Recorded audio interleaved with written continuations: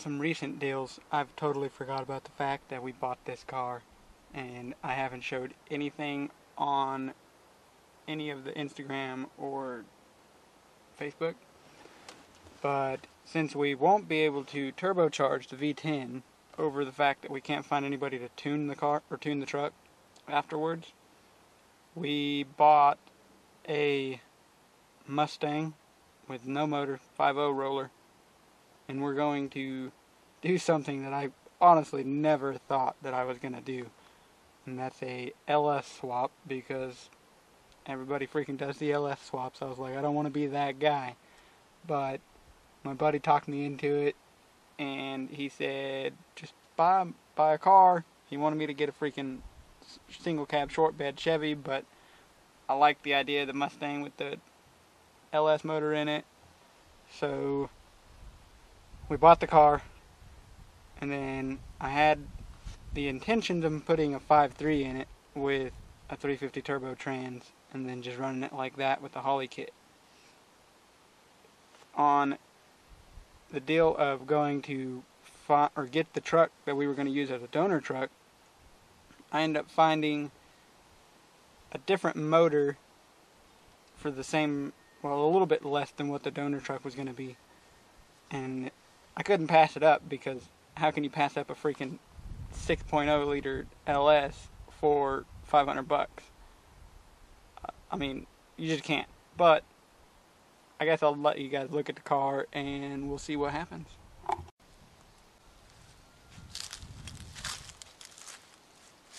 It's pretty clean on the inside part of it. None of the interior is super tanked. We're planning on taking both of the front seats out and putting different seats in on that with racing strap or point harnesses, you know the order. But the outside, not so clean. It needs some work for sure. Definitely isn't gonna win no beauty contests. Missing freaking headlight lenses over here. Overall, I mean, it's not a bad car. We paid $600 for the car itself. And we've got the motor in it right now, just kind of chilling, because where it's sitting right now, I don't have the best spot to. The motor's just kind of chilling in it right now because, well, I don't have a shop to work in. This is the best we can do right now. But we're working on figuring out how we're going to mount those, the motor mounts. I think we're going to have to fab up like a little plate to come off of where it normally bolts to get the motor to sit in spot. And then spot over here that I plan to put the turbo right in there somewhere. Because we're going to have some room for a radiator. We're going to probably, I think, put an electric fan. That way we don't have the big fan, clutch fan sticking out. And we can save room for the turbo, of course. But as you guys can probably see, the intake is too tall. So I'm going to have to get a smaller intake and possibly have to get another hood as well to, you know, get it to work. That's okay. Because, I mean, if it looks cool, it looks cool. If not, then I'm not really worried about it, because you don't have to look cool to go fast. But there it is. Just for future references of what we've got going on. Because you haven't seen a whole lot from the V10 anymore. It's just been kind of chilling. But alright.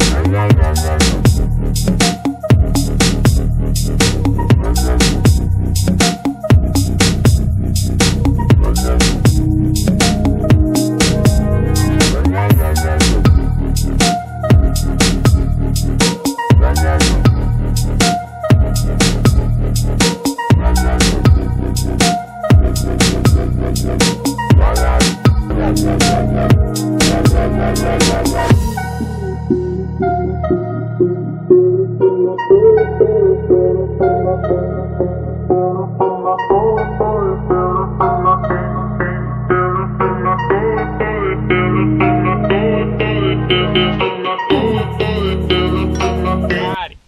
so we're doing the motor mounts for the Mustang, and we got these from Street Raised Inc. off of eBay.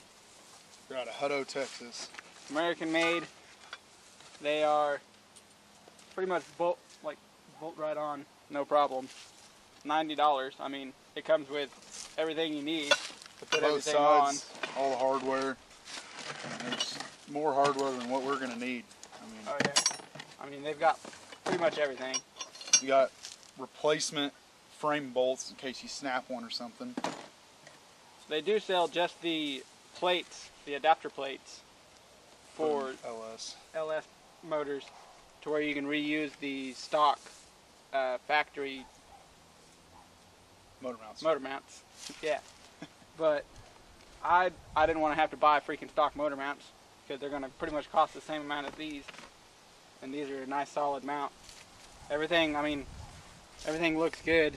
The welds are pretty solid. They got good All powder coated. I don't see any issues. Your bolts are back welded so they don't rotate on you. You ain't got to screw with two different wrenches at the same time, all that. Hopefully it'll work. They look like it should. This is honestly probably like a one-person job. Pretty easily if they wanted to. Oh yeah. But there ain't no fun in working by yourself. The one thing it didn't come with, instructions. Yeah, we're going to show you how to put it together, and then as we're putting it in, you'll somewhat see also. So first of all, you're going to have your big lock nut up here on top, and that'll go through your frame and everything. And then you've got some short bolts and some longer bolts. And then you've got your 5 holes here. So your short ones are going to go here. That's not a short one. Here's a short one right there. And you've got lock washers and stuff you'll put on appropriately. And then you got a longer one here, longer one here, and then a longer one with a flat washer that goes in between. If I can get it on there. And then another lock nut on the bottom. These ones will go actually into your block, where this one, actually I've got it in there upside down, that's my bad.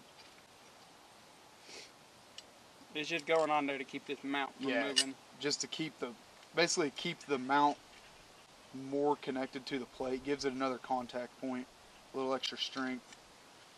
And it'll basically go like that. And of course, like I said, you got lock washers that will go accordingly on these 4. Pretty self-explanatory. I mean, we've never seen them before and we figured it out with no instructions. Never did it once. Yeah. But that's the mounts. We'll put a link for Street Raised Incorporated's eBay page where we got these in the description below.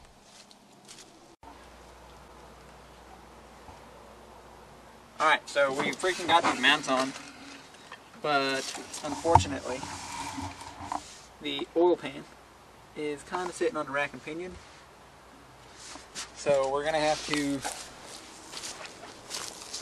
pull the motor back out, because we've got it in on this side, but we're going to have to pull the motor out, and I've got a different oil pan that we're going to put on and hopefully be able to do some clearance. If not, we're probably going to have to put some like spacers right in here to lift the motor up enough to keep it from hitting the rack and pinion. Unless I can find a decent K-member swap that's not going to freaking kill the budget.